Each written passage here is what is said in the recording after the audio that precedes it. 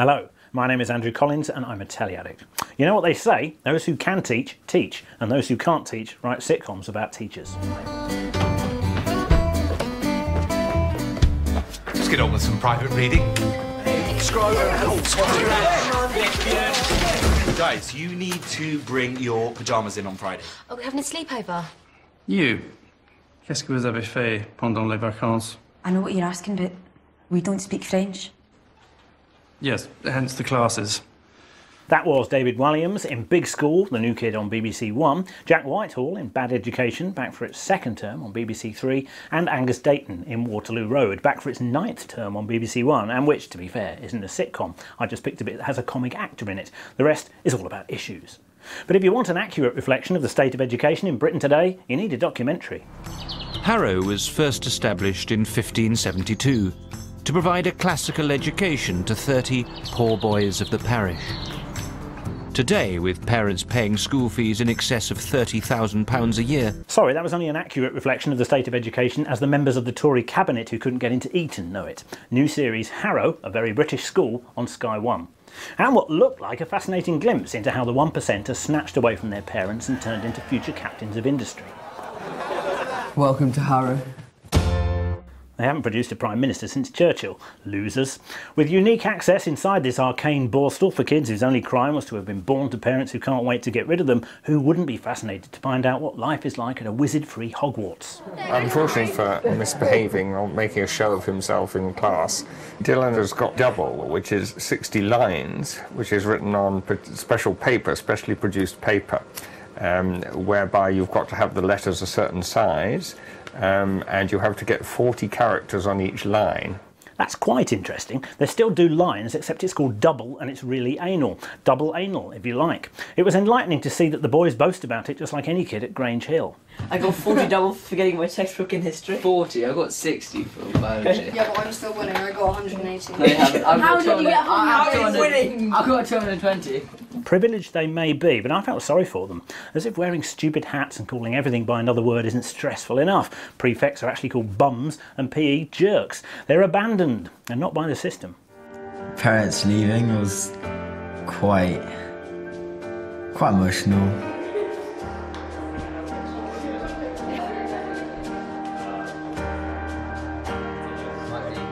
If it makes you so sad, don't send your kids away. Send them to a nice comp, like this one.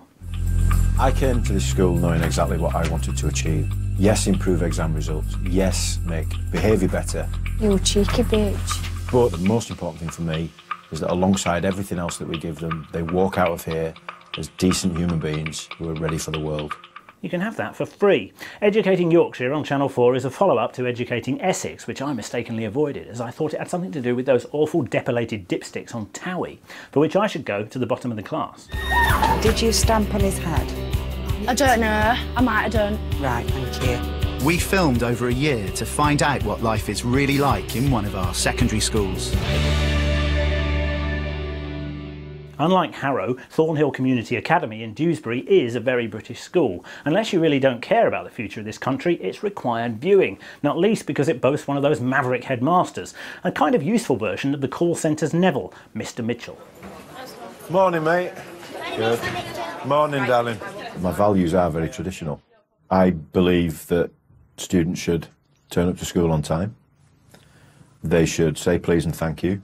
They should hold doors open. Translate this into Latin and it would surely work for Harrow. Turn up on time, every day, dressed appropriately, be nice to people, and don't break the rules. What Thornhill's pub landlord is basically saying is, my gaff, my rules. That said, the first episode was all about the kids breaking the rules, from the ancient crime of smoking behind the bike sheds to the more modern one of calling someone the P word, which precipitated an investigation to rival Plebgate.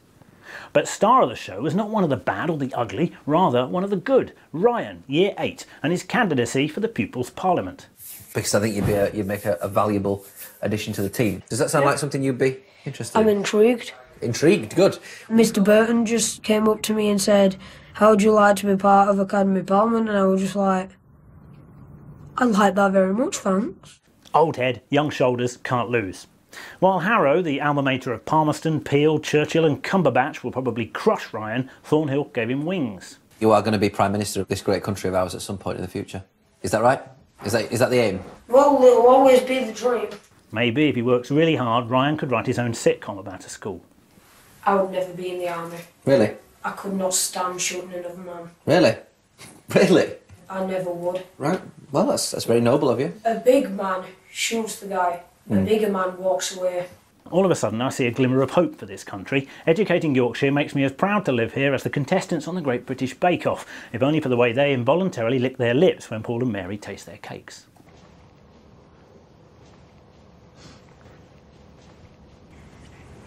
They do look very special. I can taste the coconut. It's burnt, the sugar. Do you see how dark that is?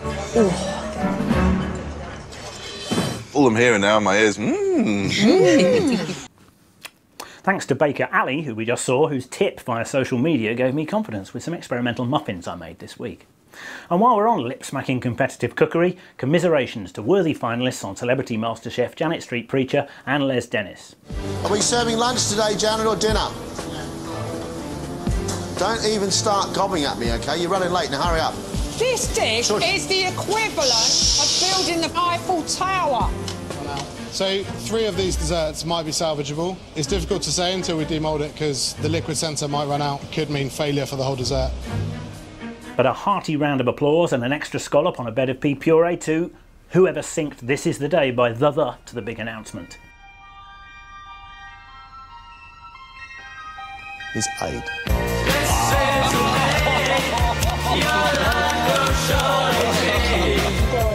A fine tune and a fine winner, both of whom helped me get through my exams in the 80s. Now, a quick look at episode 3 of Stephen King's Under the Dome on Channel 5, which went all metatextual on us. Dude, you're not gonna believe this. The guys got the Simpsons movie going on a loop. They totally saw the dome coming. When can I ask people to leave? And a moment in the spotlight for this tremendously anachronistic dandy from something called the Association for Project Management, who was on BBC News this week talking about the failure of Ian Duncan Smith's latest ruse, Universal Credit. That's a nice example of a piece of agile technology that's been piloted and carried out and incrementally put live, pretty much without too much hoo-ha or ballyhoo. I'm always going to use that phrase from now on. Perhaps about Jamie Oliver's latest ruse, which arrived up amid well-bare amounts of hoo-ha and ballyhoo. As stated before, I've always reserved a place at my table for Jamie. I liked him before he discovered the disadvantage when you just started grudgingly liking him. But his well-meaning attempt to bish-bash-bosh food poverty strained my devotion. This is exciting stuff, but we're all really passionate to get you guys shopping smart, cooking clever and wasting less. It wasn't the ungrammatically funky catchphrases or the hyperventilating lies. It takes literally a second to make a flavoured oil. It takes literally a second to get the pestle and mortar out. What bothered me were the assumptions built into his drive to save the proletariat money. Spend a bit of money to save money. This is beef.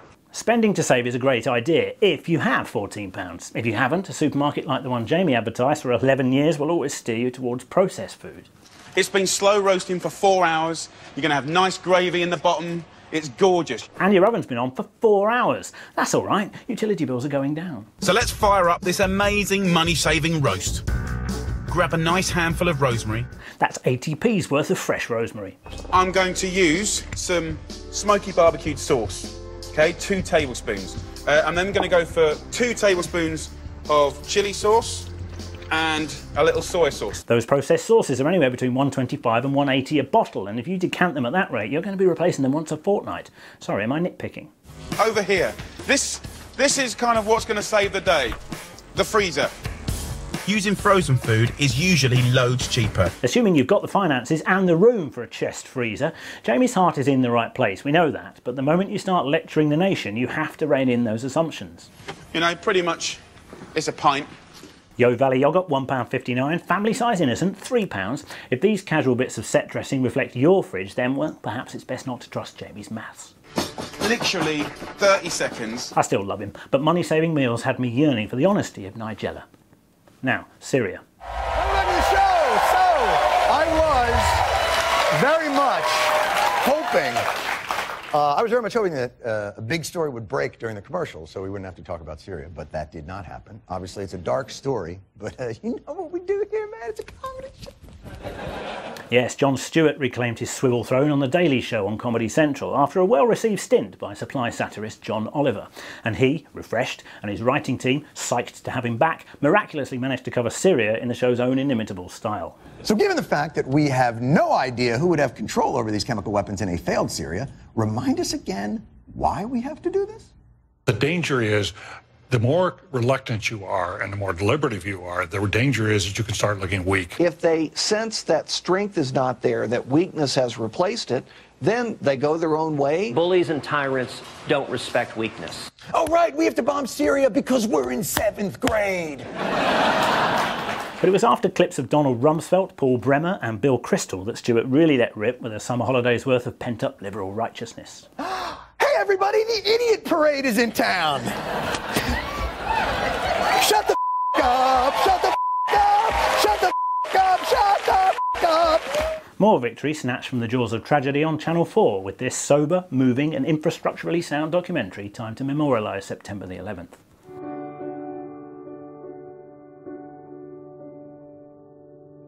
Constructed from footage by artist and filmmaker Marcus Robinson over 7 years, you would need a heart of stone not to be stirred by the defiance of superhuman collective endeavour captured in vertiginous time-lapse and given a Massive Attack-style soundtrack.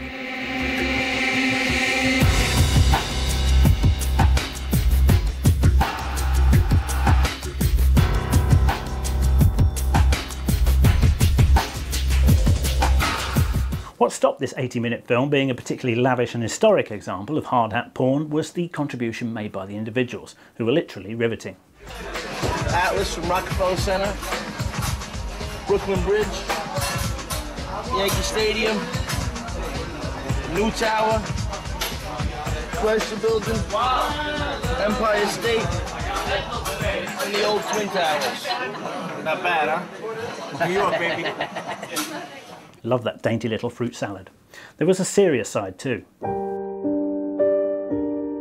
The memories are always there. When I was working in the hub, laying out footings and we came to the slurry wall, there was maybe 10 of us that stood around saying, this was never supposed to see daylight. Never. I'm not really a spiritual guy, but I know that this site is being taken care of in a different way. It's just something about this place. You feel it. You feel it in you. Hey, cheer up. It could never happen again. As long as America doesn't do anything stupid like, I don't know, meddle in the Middle East. Shut the f*** up!